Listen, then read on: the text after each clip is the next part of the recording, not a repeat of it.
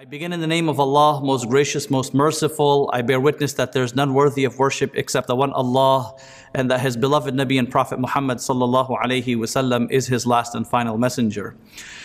As we embark on these really powerful, Mubarak, blessed days and nights of the month of Dhul Hijjah, in which we commemorate the teachings and the practices of the prophets Ibrahim and Ismail alayhim as-salatu was-salam, and Hajrah radiyallahu anha, as taught to us by our beloved Prophet Muhammad sallallahu alayhi wasallam.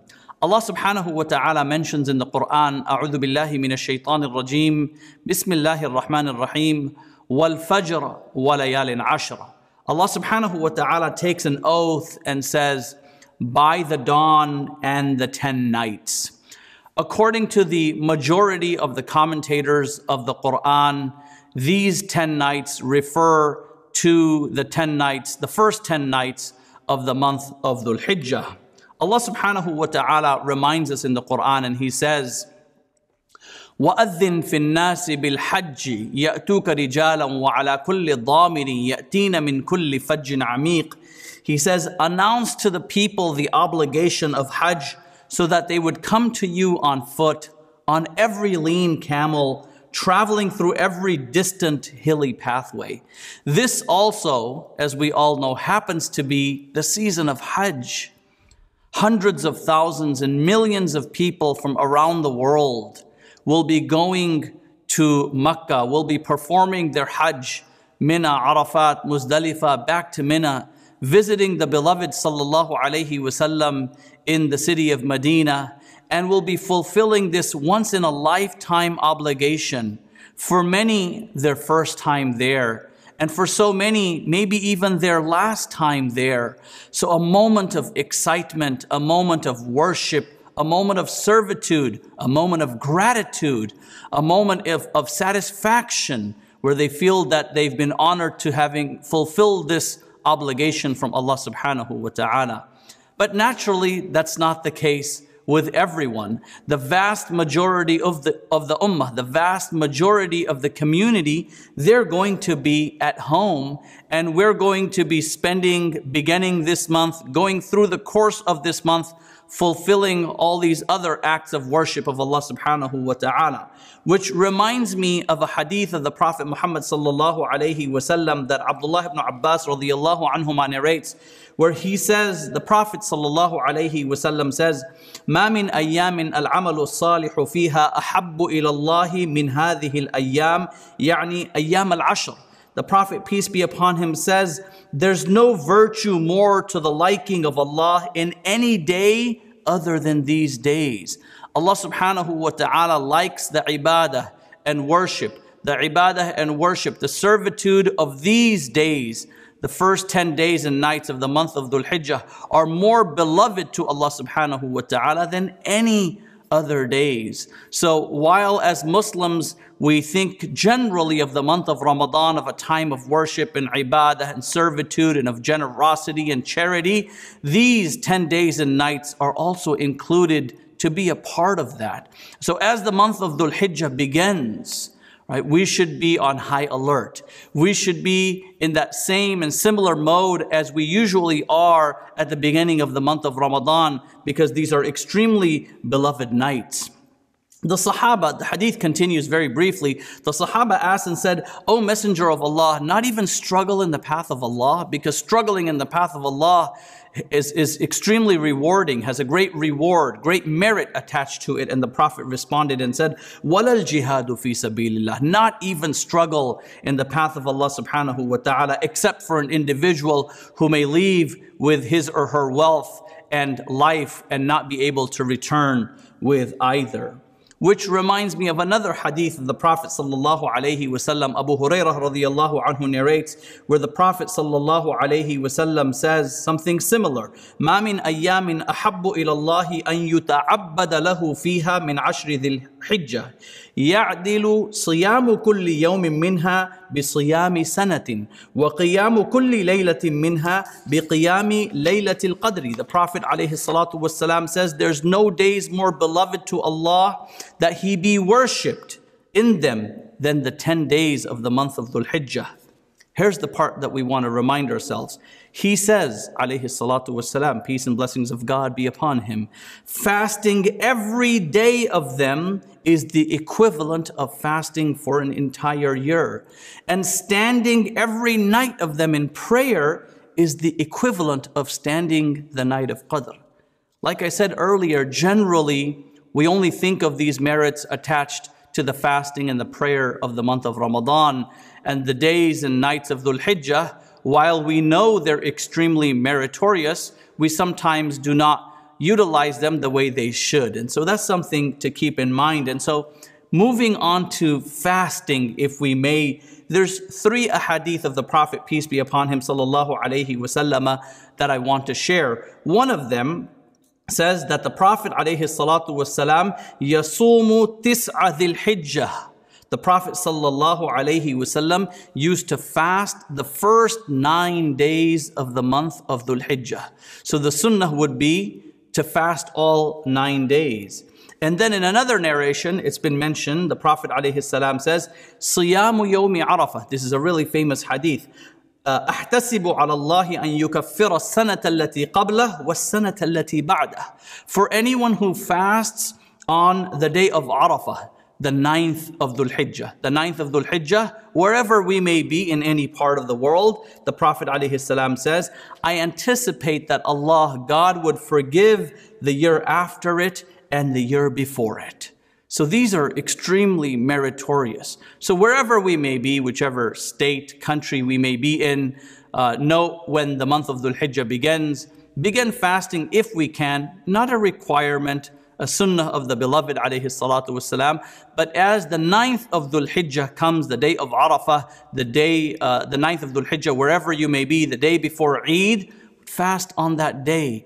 And inshallah, Allah subhanahu wa ta'ala would give us this extremely great reward. For individuals who may not be able to fast for whatever reason, at least intend in your hearts that if I was able to, I would have fasted, and inshallah our reward would be with Allah subhanahu wa ta'ala. Though I do want to share one thing. There's another hadith, Abu Hurairah radiyallahu anhu narrates that the Prophet alayhi salam said, Naha Rasulullah sallallahu alayhi wa sallam an sawmi yawmi arafata bi arafata. That for those individuals who happen to be in Arafah, at Hajj, the Prophet prohibited them from fasting. Also, a few other things that we can do during this time. It's a time of prayer and dua. The Prophet ﷺ says, خَيْرُ الدُّعَاء دُعَاء يَوْمْ عَرَفَةٍ. The best dua is the dua of the day of Arafah. Naturally, we know that for those individuals who happen to be in Hajj, on the day of Arafah, we're fulfilling one of the obligations of Hajj. And so it is a day of prayer and supplication. But inshallah, it also happens to be a day of prayer and supplication for everyone else, wherever we may be. And the Prophet, peace be upon him, continues. He says, the best of what I have said and the prophets before me have said on this day is La ilaha illallah wahdahu la sharika lah, lahul mulku wa lahul hamd, wa huwa ala kulli shay'in qadir. So I'm just going to take a moment to remind myself and everyone else to make it a point that as we approach the month of Dhul Hijjah, we make sure that we value it. As we approach the day of Arafah, make sure that we value it the way it's supposed to be done. So go out of our way and pray a little. Think of all the beautiful lessons that we learn from the story of Ibrahim and Ismail and Hajar radiyallahu anhum, the sacrifices that they made, right? The sacrifice that each of them made, and that Allah subhanahu wa ta'ala only asks us to make some small sacrifices in our lives. And as a result of those sacrifices, God Almighty, Allah subhanahu wa ta'ala, blessed them with so many blessings. And for anyone that may be going through any difficulty and any sacrifice that we happen to be making for the sake of Allah, know that there is a reward for it and there are divine openings. There's another verse in the Qur'an where Allah subhanahu wa ta'ala says, وَاذْكُرُوا اللَّهَ فِي أَيَّامٍ مَعْدُودَاتٍ. And remember Allah during specified days.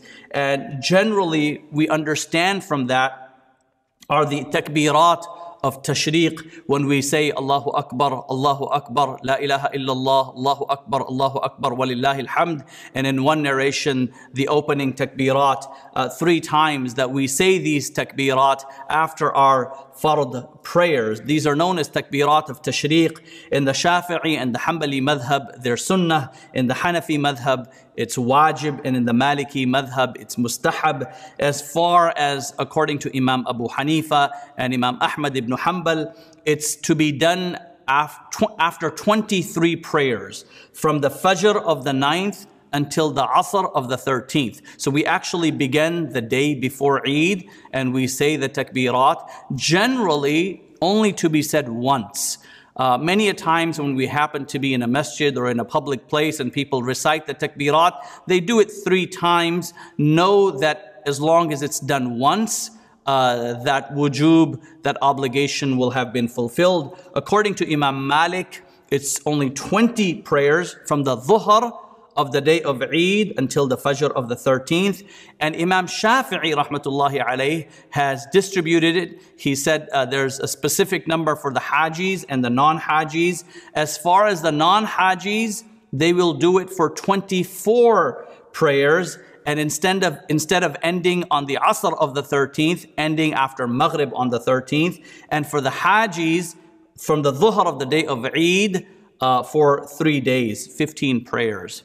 Lastly, there's another immense act of worship that we do during these days around Eid al-Adha is our sacrifices. Aisha radiyallahu anha narrates that the Prophet sallallahu alaihi wasallam said that a human does no action from the actions of the day of Nahr, from the day of Eid, more beloved to Allah than the animal sacrifice. That we will receive a full recompense for this sacrifice on the day of judgment. And so the Nabi alayhi salatu wasalam in another place says that whosoever has the financial ability to make a sacrifice and does not perform that sacrifice should not come to prayer. Now he doesn't literally mean don't come to prayer. The Prophet, peace be upon him, sallallahu alayhi wasallam, is highly encouraging us to make that sacrifice. Either we fulfill that sacrifice by having it done on our behalf in parts of the world where people happen to be in greater need, or, for example, for those of us that are living here, we may want to do a portion of the sacrifice ourselves so that we can experience it, so that our children can experience it, and we can celebrate that immense, important element of Eid al-Adha, by ourselves and with our families. I also want to share one thing when we talk about sacrifice is that we can do it on behalf of ourselves, but we can also do it on behalf of our loved ones who may not be with us. We can also do it on behalf of the Prophet, peace be upon him, sallallahu alayhi wasallam.